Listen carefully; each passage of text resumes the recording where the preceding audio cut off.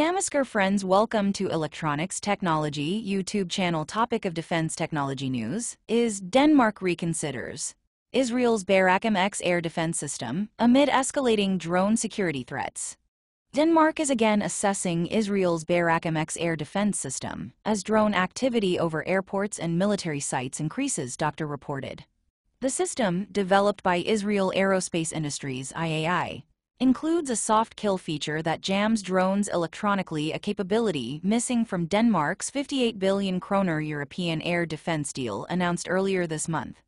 Barak MX could be delivered as early as next summer, significantly faster than the French-Italian SAMP TNG Système Sol, Air Moyenne Portée Terrestre NG surface to air medium-range land-based NG, next generation systems, which are expected no earlier than 2028 and fully operational by 2032.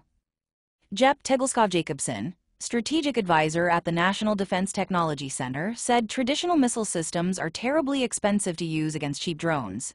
Drones are much more agile, they are much smaller. They are difficult to identify, and that makes it harder to be sure you hit them, he said.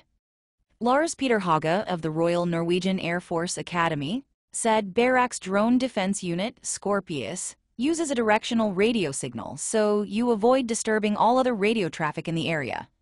He added the system will probably be effective against most drones that illegally fly near airports in peacetime.